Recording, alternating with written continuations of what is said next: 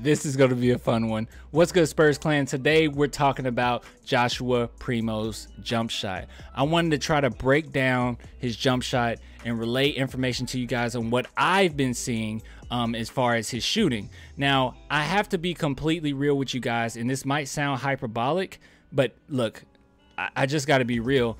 The more I watch Joshua Primo, the more I realize that he could potentially end up being a very good scorer for years on end. If he can keep this up, if he can keep being consistent in the way that he's approaching the game, he can be very, very effective. Now, I took some notes here. I took quite a few notes here, so bear with me. I'm going to be looking down at my notes sometimes. I'm going to try my best not to get lost. Oh, one take, baby. That's what we do here. That's what we do it. Okay, all right, let's go ahead and go. All right, so Joshua Primo, we're going to talk about a few different aspects. We're going to talk about his bottom half. We're going to talk about his mentality. We're going to talk about his top half, and we're going to talk about the flow of his shot. So let me go ahead and slow this down, and we'll start with actually the most important thing when it pertains to a jump shot. I actually want to start back here. Now, I don't know if you guys watch Ray Allen, Ray Allen's Art of Basketball, but in Ray Allen's Art of Basketball, he talked about shooting, and one thing that he said and he constantly brought up is that the most important part of a shooter is the bottom half.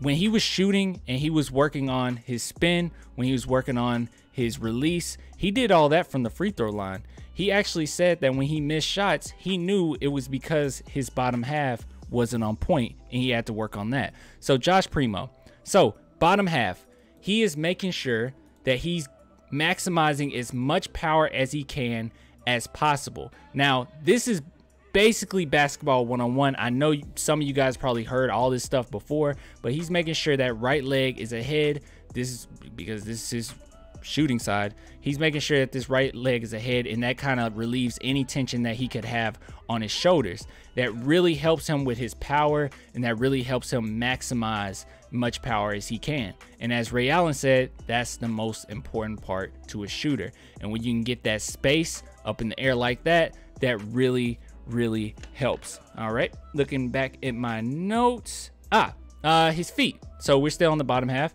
His feet are tilt, and he's making sure his personal jump shot, and this can differ from person to person, so I don't think it really matters, but the way that he did it is he's making sure that he has a wide range between his feet.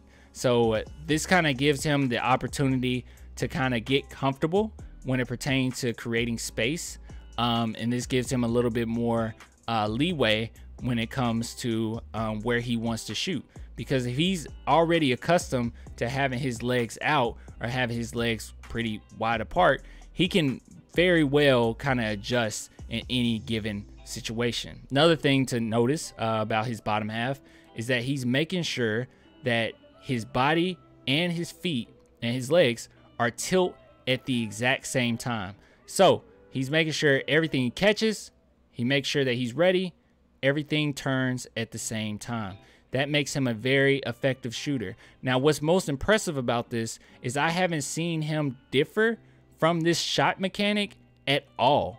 Even when he's getting guarded, I have not seen it differ at all. He's been pretty consistent with how he approaches in that regard. So I hope that that was coherent enough as far as the bottom half. So let's go ahead and talk about the mentality. So how is he approaching the game? Now, a lot of times with young players, what they do is they have a hard time finding the basket. Let's just be honest. And he finds the basket early. So what do I mean by that? He's keeping his eyes on the basket as long as he possibly can. Now, we got accustomed to people like Steph Curry who shoot the ball and just like run down the court and celebrate. And it's fun to watch, but in reality, not everybody will be able to do that. Now, when it comes to your boy Joshua Primo, this is just great practice right here. This is making sure no matter what, he is engaged. He's doing it as soon as he catches the ball. He's keeping his eyes on the basket as long as he possibly can. After he shoots, he's keeping it on there too. He's not thinking about the next shot. he's thinking about that shot, and he's thinking about his form, and he's focusing in on his form. That's the most important thing to Joshua Primo when he's approaching practice. It's all about form to him. It's all about mechanics, and it's all about consistency. And in a world of inconsistency with the Spurs, it is pretty nice to see a pure shooter. Let's just be real. Okay, so that's the mentality. That's kind of how he's approaching it, and you love it. Also, he's very prepared. He's making sure that his hands are wide open and that he has his fingertips on the ball when he gets into his triple threat. So that's perfect as well. Now let's talk about everything else. All right, we're going to talk about the top half, and we're going to talk about a little bit of his flow. So let's go ahead and talk about the top half. So this is one thing that I've noticed, and this is like really, now this is really basketball 101. Okay, nothing special here, but he's perfected. Like I said, he's making sure that the ball is low. And why do shooters make sure the ball is low? Is because they can have the most momentum. Like I said earlier, you got to maximize your power. So with him maximizing the power with his legs, he also has to do it with his arms as well. So he's having that launch area. And one thing that I've noticed that's really good with his shot, and one thing that somebody like Kyle Anderson kind of get heat for, is that he's super fast. I mean, he has a super fast release. So let me go ahead and put it on normal just so you can kind of see the speed of his release. Let me back it up just a little bit. He's really quick with it. He's not taking a long time to wind it up. He squares his body, like I said. Well, not squares his body, but he makes sure that his feet and his body are both turning at the same time. And you can basically see it at most in this one. I wish these were a little bit longer, but he's doing it very quickly. And he released, bang. Bang. Like he's really good at it. He's really quick with it. And that just shows how much practice have come behind that. So that's stupid impressive. I love to see it. You love to see it. And yeah, that's just basically what that is in that regard. So let me slow it back down. There we go. All right. Okay. Now, next, what are we going to talk about? We're going to talk about the spin on the ball. He's making sure, and this is probably one of the most important things. It's one of the most important things for any shooter. He's making sure that his guide hand is square with the ball.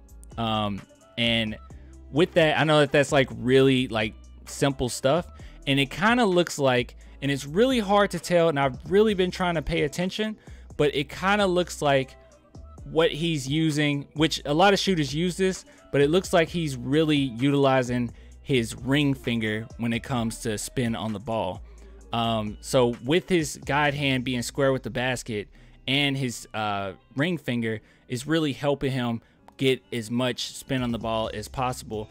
Another thing too to notice is when I was talking about him launching the ball, and I meant to mention this, is that he brings the ball down, and one thing that some players kind of have a hard time with, especially young players, is they have the ball too close to their body. He's making sure he has enough space between him and the ball, and that just gives you even a little more room to do what you need as far as your release is concerned. But yeah, he's just making sure that he has enough space between him and the ball, and even his leg position, which you know, kind of goes with that as well.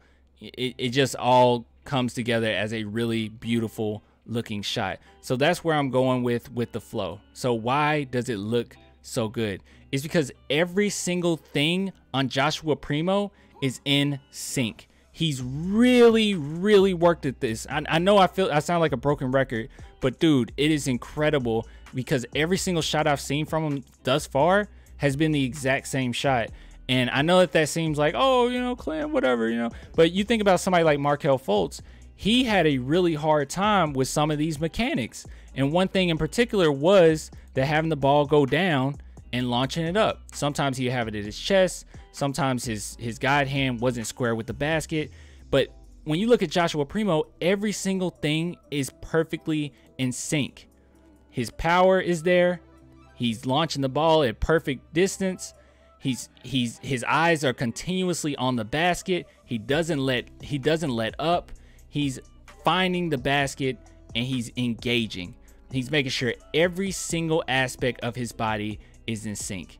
and it's just a beautiful sight to see. Not to mention the spin on the ball is nearly perfect, and the arc on the ball is nearly perfect because of what he's doing with his power, and because of what he's doing with, let's just be real, the momentum that he's putting on it. Every single thing that he's doing is great. So that's kind of my breakdown of what I'm seeing from Joshua Primo.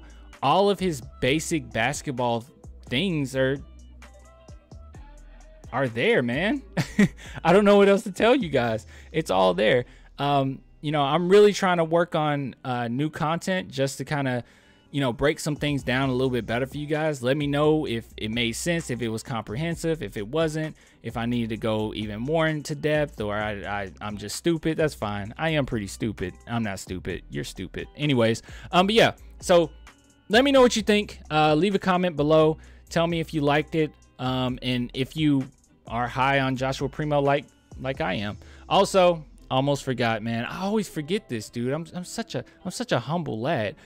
Big shout out to Paul F and Daniel. These are the newer patrons for becoming patrons. I really appreciate it, guys. If anybody else wants to support the channel, it's only $2 per month. Link in the description for that.